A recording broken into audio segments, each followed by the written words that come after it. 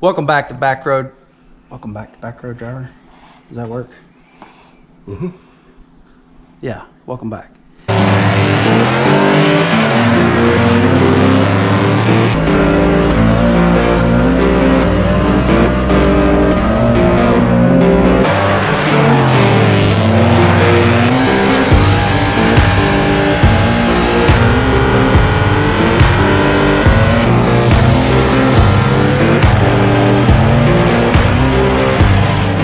Welcome back to Back Road Driver. I'm Brad Mizer.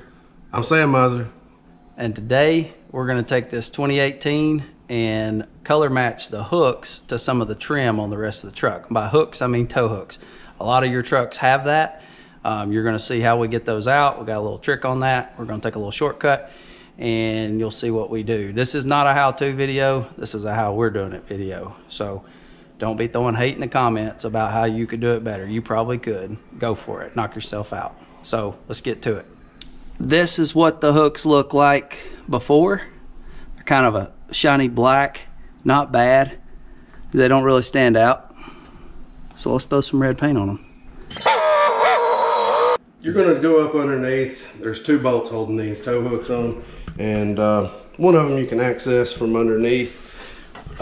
On the back side you can get a wrench in there. The other one is right here though, and you've got to take all this plastic and everything off the bottom. There's probably 20 clips along through there and they're hard to get to. So I'm just going to drill a hole right here in the plastic so I can access the other bolt, pull it out and pull the hook out this way and not have to pull all that off. It's not going to hurt anything. Water can still get in there, so no big deal. Come on over here and help me, Brad. So Sam's going to do pretty much all the work today. It's kind of like he does in every video, but not just 99% today. He's going to do 100% today. I clipped my wing a little bit playing softball. I almost got the kid out. I was playing with a bunch of women and kids, a few other male adults. A little fun, friendly family softball game, and went down to do a Jeter-like, and I probably looked just like him, but did like a little Jeter-like charging the ball. Picked it up with my bare hand, flipped it over, and was going to slide on my chest like I used to do back in the glory days. But instead of sliding on my chest, I just did a pile driver onto my shoulder, broke my collarbone. Flipped over and hit my butt. I thought I broke my hip. So I'm laid up with the sling duty, and it's been pretty painful. We're 7 days out now, but I'm laid up for a good 6, they say 6, 7, 8 weeks, but I think we're gonna get that done quicker. My wife's a physical therapist, so she's been doing some therapy on me to try to kind of get things to jumpstart on the healing, and I'm already doing a lot better. But my advice is to never ever break your collarbone. That's enough about that. I want to show you my shirt. This says 2020 on it. That's a dumpster. And of course it's on fire because 2020 has been a dumpster fire so far. We're still making the best out of it, getting some things done on the truck. We've ordered a lot of parts for the rear of this truck, for the rear end, and some gearing and some different things like that. Found a shop to do all the work. We're going to do some exhaust work. We're going to get some things done. New brake rotors, pads, new tires. We're going to get a lot done while I'm down and can't drive. But we'll show you everything we're doing to the truck as we go. Got the bolt out here in the back that you can see pretty easy. The other one is here in the front side of the air dam. Right here is where the bolt is. It's right on the other side of this. I'm going to take a hole saw and drill a hole right here so I can access the bolt. Let me say something. The hole saw has to be as big as there's like a built-in washer head on the bolt. I'm going a little bigger than that, so I've got room to get a wrench in there easily. So it's got to be at least as big as this back end of the bolt to be able to get your socket, or to get the bolt in there and then the socket in there.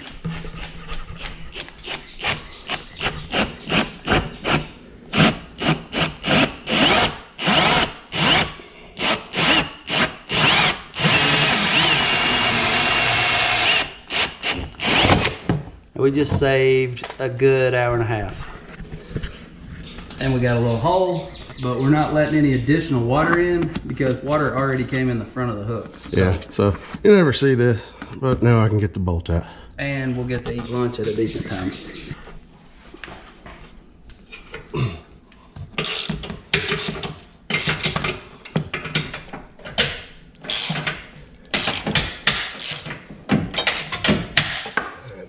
Got it started.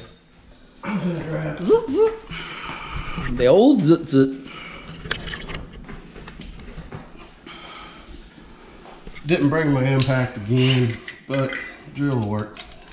If anybody's got a garage with air conditioning and will hold like 6 cars in it that they'd like to let us use, it'd be awesome.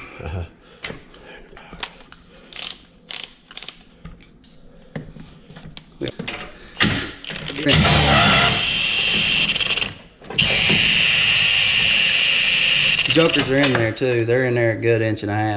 Yeah, and into my the frame. battery's done, so. You get to do it by hand. Yep. Here, let me jump down there and get that for you.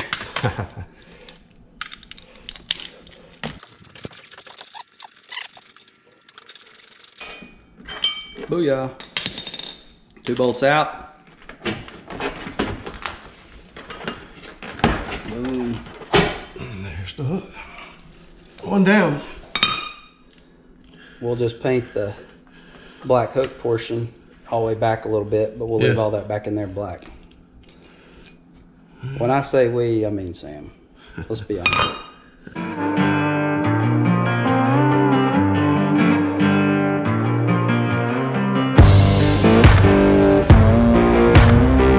We got both hooks out, and you can tell when you pull them out they'll be dirty from about here back. All this needs to be red. We're gonna go past a little bit. We're not gonna go too crazy. I'm gonna start by scuffing them up a little bit. I'm not gonna go crazy. I'm not going down to metal or anything. I'm just trying to get the surface a little rougher so paint sticks good.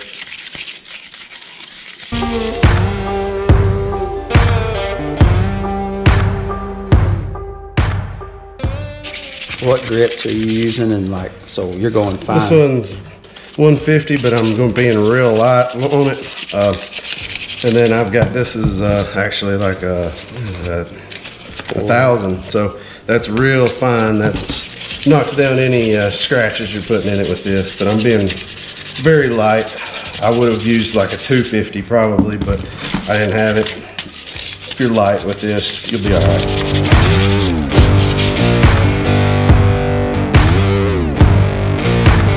They're sanded, so now I'm gonna clean them off with a little goof off. You can use alcohol or acetone or anything like that.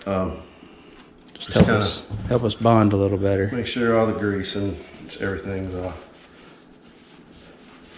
We'll blow this box off too. We're gonna cut a little slit in the top of the box so that the hook will set down in there, and we'll be able to paint all surfaces. And if anything runs, it'll run to the part that we're not gonna see. But we have a master painter with us here today. Sam Mizer has quite a few years of painting experience, so no pressure. So we're gonna cut us a little spot. The benefit of using a tall box like this, and I mean, you probably don't have it laying around, but if you do, like this makes it a whole lot easier than if we need to move this. We've got them into something that we can pick up really easy and move instead of having to be careful and not touch the surface. This way we can paint all surfaces instead of having it laid flat and having to flip it over. So we can paint faster. Like you can get a coat on the whole thing first. So show us what you got in the can. Cherry red engine enamel. He actually, like, we were gonna go buy some paint before we started, and he actually It's actually bright red. Bright red. Yep. He actually had this in his garage. It's crazy.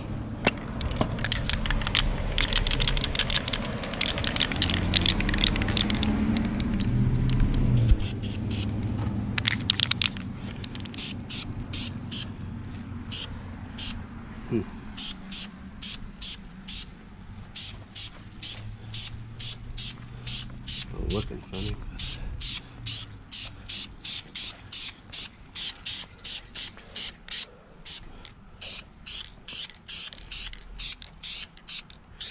We'll go with a light coat and come back with another.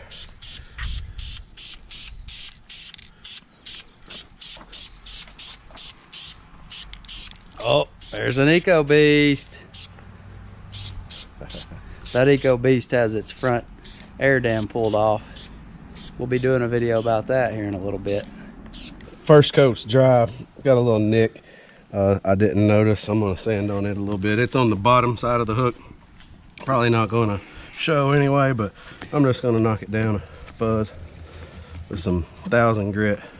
That first coat dried about 10 minutes, but we're in about 85 degrees, pretty dry sun. That's where we had, I guess I had put a ding in the hook already a little bit. Don't worry about it too much. It's on the bottom. You ain't gonna see it, so go for coat number 2.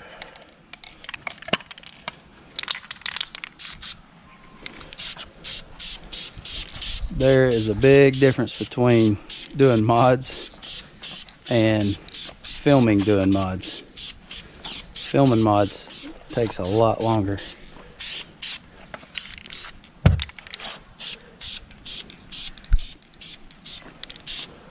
Second coat's looking 1000% better already. Yep.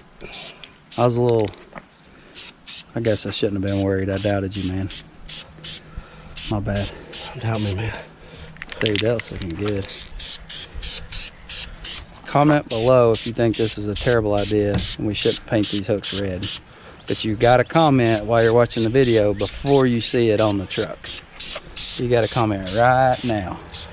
If you like this, go ahead and give this thing a thumbs up so that we can move up in the YouTube algorithm, build the channel. If you've not subscribed yet, I don't even know what you're thinking.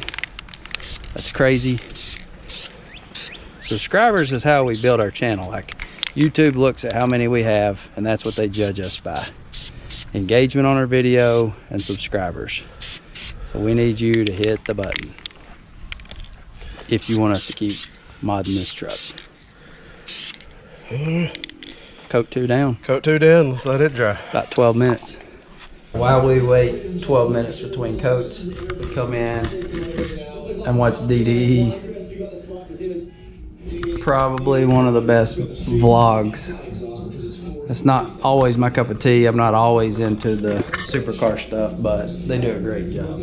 Obviously, over 2 million subscribers. If you hit that subscribe button, maybe I could get there one day. Second coat's dry. Here goes the third coat.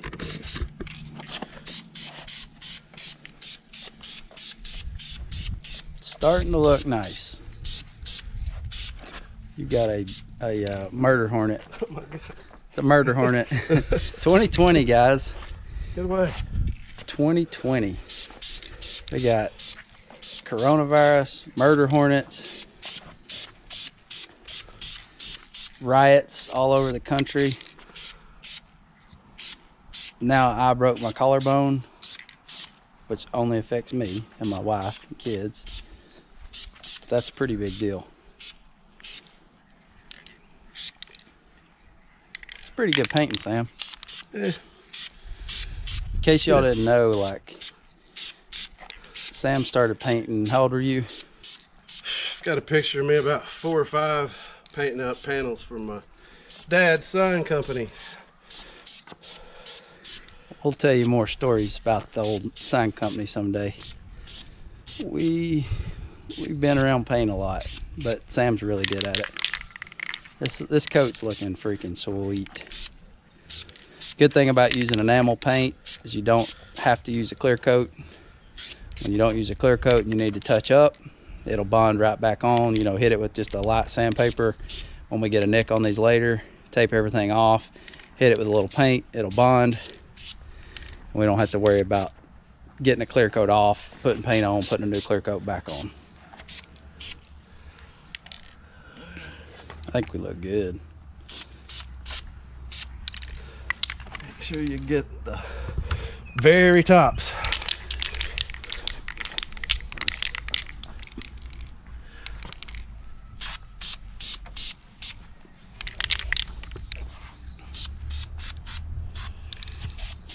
As soon as these dry, we'll get them on the truck.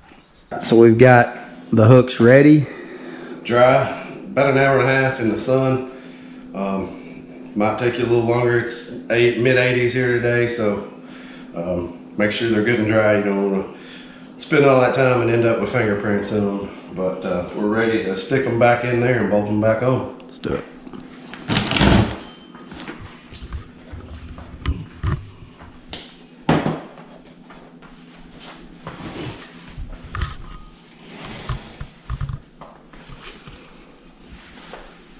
So it looks like it's going in upside down, but it's not. So it's weird. Just kind of force it through the rubber. It disappears. Ready to line everything back up. Dude, that was easier than I thought it was gonna be. They didn't come out real easy, did they? Not at all. And I do think you did the right thing by, you can see a little bit, and I know when he tightens it up you won't, but you can see a little red through there on the parts of the hook he did, like on the parts of the structural part that he painted. You can see a little red. I think that's gonna end up having been a good thing. This air dam that's all up in his way has been off of the truck, and it's gonna get modified in our next video. So we'll have it showing up after this one. You might want to check that out too. All these little front end mods or whatever, they don't cost hardly anything. Some of them don't cost anything. They make a big difference in the appearance.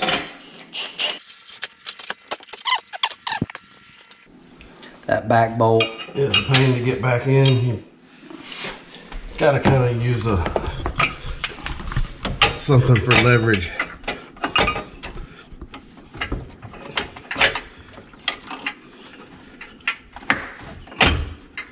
Pry bar would probably be better. So we got it fed back in. It's like a clip nut in there, but it's attached to the front and the back. So the trick is to start the front, but don't run it in very far. And then you can use that front bolt to manipulate the clip around to where you can get the one in the back started. And once you got them both started, you can tighten them down. We've got the first hook on. Learned a little trick or two. And I'll show you how he shoves this other one in. It goes in where it bolts flush on the frame. Just has to waller in there. And remember, this is not a how-to. This is a how we did, because we didn't take everything off.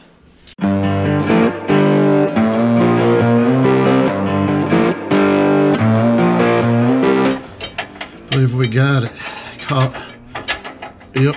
So both of them are caught on the on the clip nut now, so we can start tightening them down.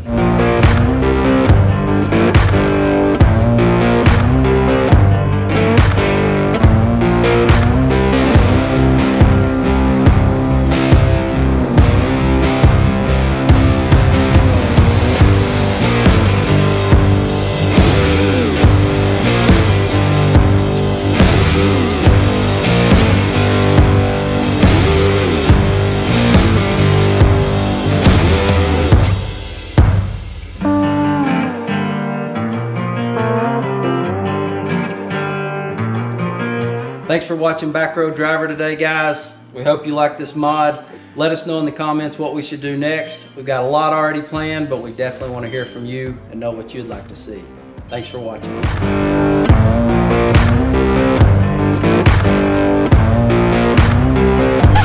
We don't really care if you like that. We were going to do it anyway. That's my favorite color on this color. So if you don't like it, just shove it up your tailpipe. You don't like how I did it? I don't care. Shove it up your tailpipe. Yeah, shove it up your tailpipe. That might be our new saying. You don't like that, shove it up your tailpipe. Looks good to me. Yeah. Hey, looks good from my house.